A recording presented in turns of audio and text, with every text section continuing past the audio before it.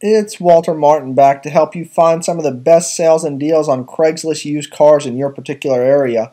I've gone throughout almost the entire state of Texas, but today we're going to go into College Station, the home of the Texas A&M Fighting Aggies. So the first thing we need to do is get to the College Station Craigslist page. So go to google.com and type in Craigslist College Station Texas and hit enter. And the first website you see is collegestation.craigslist.org. And go ahead and click there, and you'll notice the generic Craigslist page with College Station up top, a Craigslist search opportunity on the left, and nearby Craigslist on the right. Scroll down to the For Sale section and click on Cars and Trucks, and then click on the Buy Owner Only section. You're going to quickly see that there are some really good prices for cars for sale by owner. So we immediately see a Pontiac Grand Am 2002 for $1,650.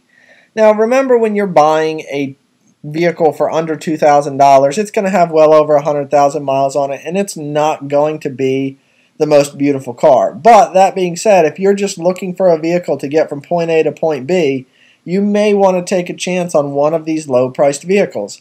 When looking for Craigslist cars under $1,000 or under $500, you always need to make certain that the car runs. There are a lot of people looking to sell a vehicle on Craigslist, and they're looking to sell it just for parts only.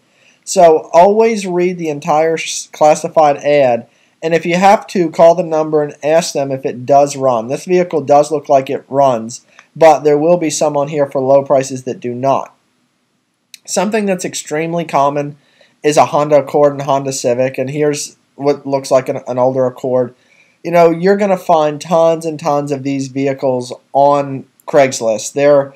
They have been some of the best-selling cars over the course of the last, several years. So a lot of people are going to want to trade up and get a new vehicle or get a truck or get an SUV or whatever, and you're going to see a lot of Honda Accords and Honda Civics. So one thing I would suggest is don't chase the first offer you see. There's going to be plenty of options available over the course of time. If you have any time, step back and look at some prices over the next few weeks, and you'll see that there are some commonalities. Here's a Chevy truck for $77.50.